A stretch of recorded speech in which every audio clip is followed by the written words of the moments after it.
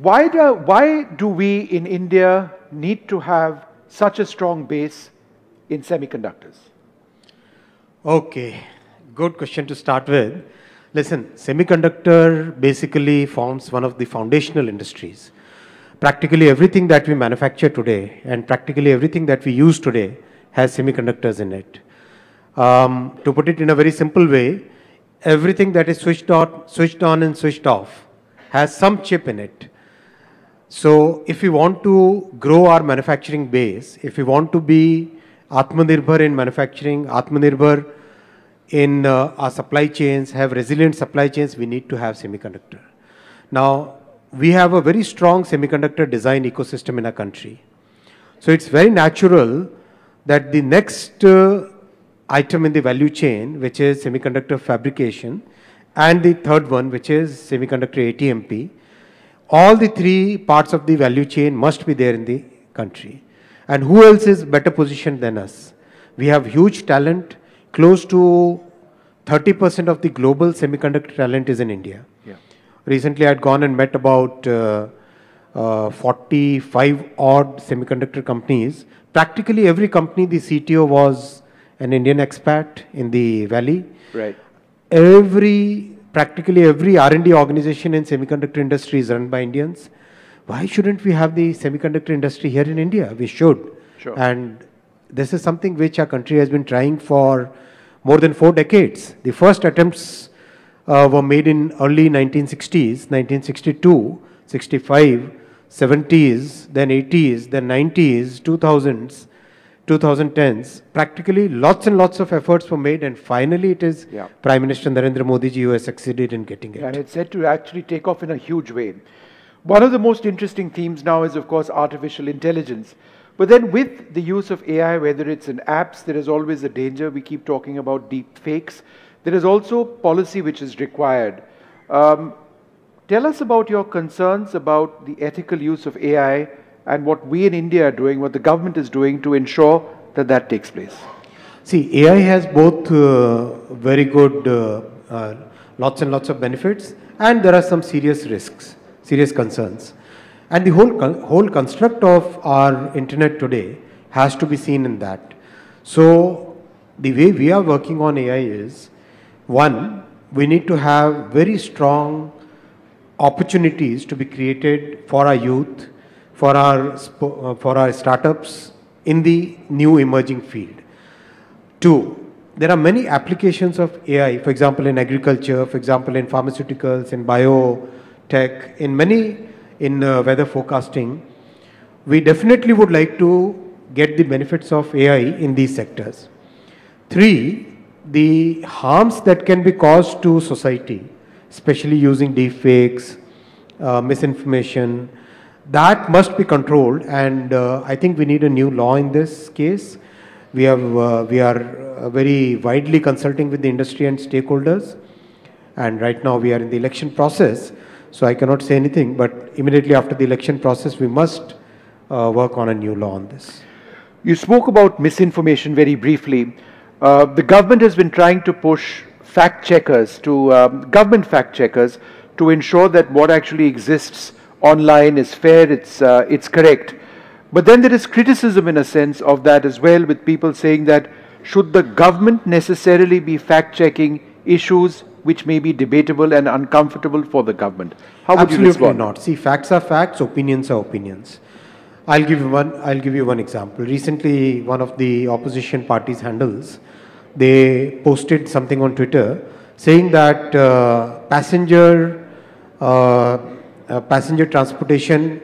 number of passengers in Indian Railways has reduced by 80%.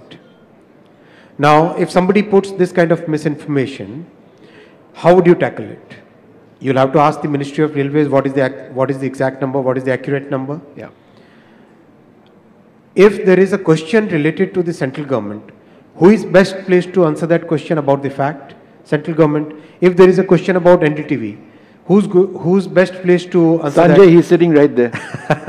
So it's NDTV, right? So our proposal and our notification was very limited. It was limited to facts related to, data related to central government work, that has to be clarified by the central government.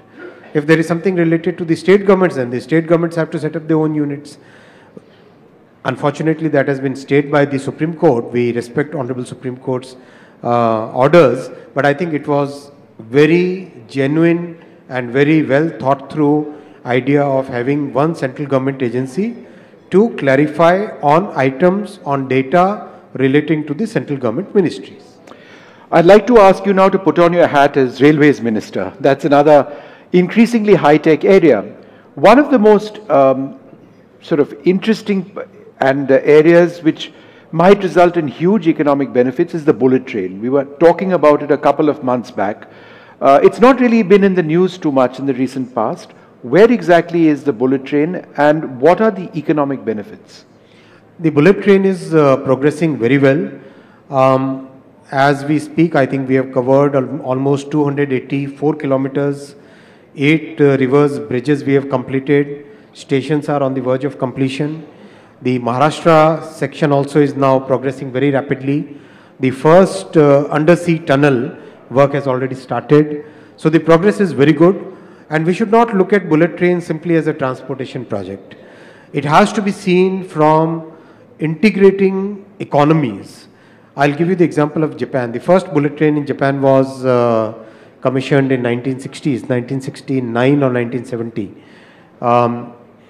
If you look at that bullet train, basically starting from, let's say, Tokyo, Nagoya, Kyoto, Kobe and Osaka, these 5 major economies, they get integrated into one economy. Same thing will happen in India in the first corridor that we are doing here. From Mumbai, Thane, Vapi, Baroda, Surat, Anand and Ahmedabad, all these economies will become one single economy. So you can have breakfast in Surat, go and complete your work in Mumbai and come back and have dinner with your family in the night. So that's the power of the economy.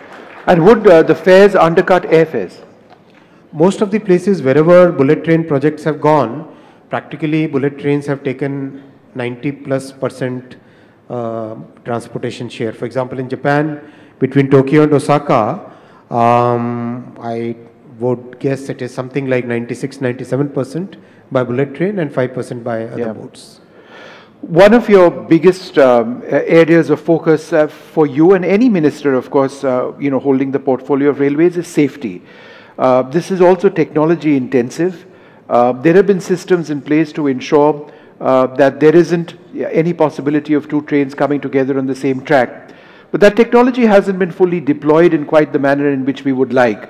When would there be 100% compliance to make us all safer in the railways? See, in railway, most of the large railway systems of the world, they shifted to automatic train protection when the speeds started increasing from 70s to 100. Because when you are traveling at 100 kmph, then the ability for a loco pilot to see the signal physically reduces dramatically, because one passes in a absolutely like a very small fraction of a minute.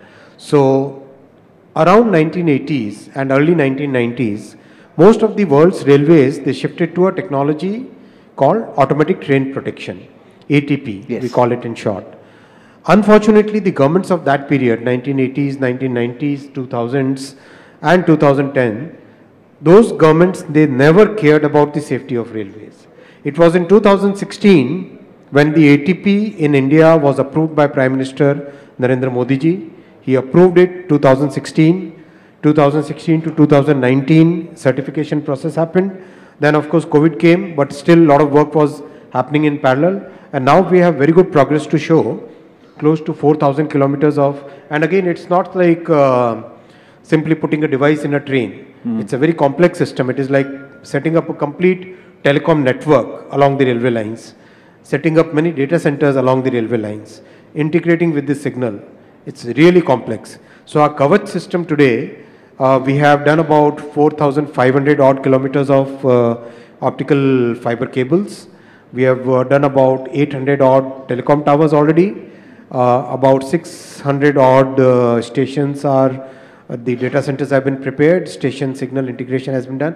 Progress is very fast, very rapid, and the manufacturing and design ecosystem is also getting developed.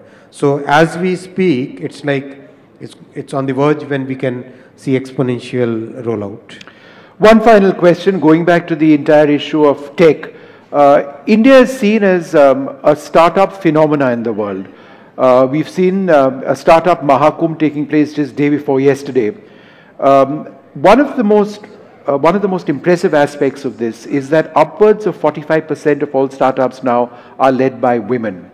How is this about empowerment at so many levels? Number one, women. Number two, tier 3 cities. It's not just an urban phenomenon, as it were.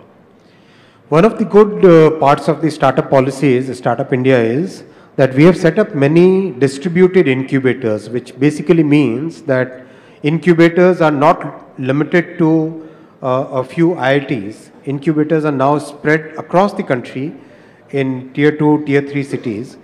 Then the way our startup ecosystem has evolved in the last 10 years, the focus has been on getting real solutions, focus has been on solving real problems. And India offers basically an opportunity to solve problems at population scale. Where else in the world will you get an opportunity to solve something at a billion plus scale, right? And our government has always focused on giving equal opportunities to women, to equal opportunities to smaller towns.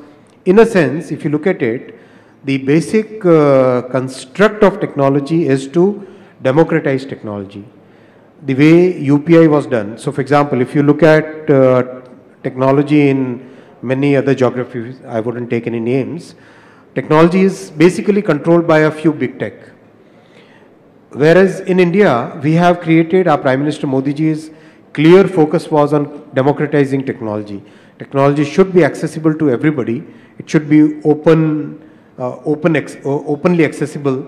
It should be like interoperable.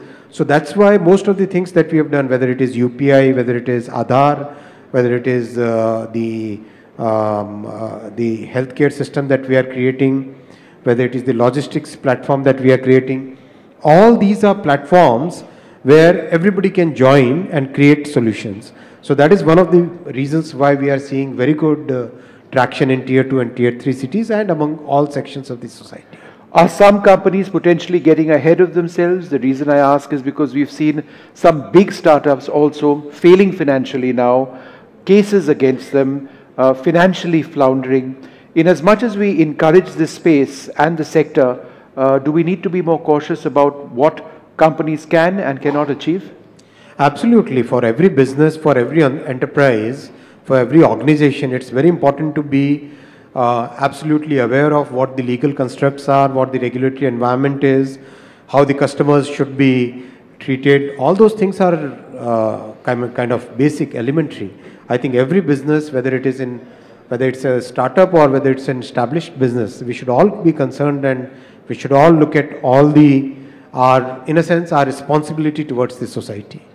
Minister, it's been wonderful speaking to you. Thank you very much, Thank Mr. you, Vaishnav, for being with us. Thank you very much indeed.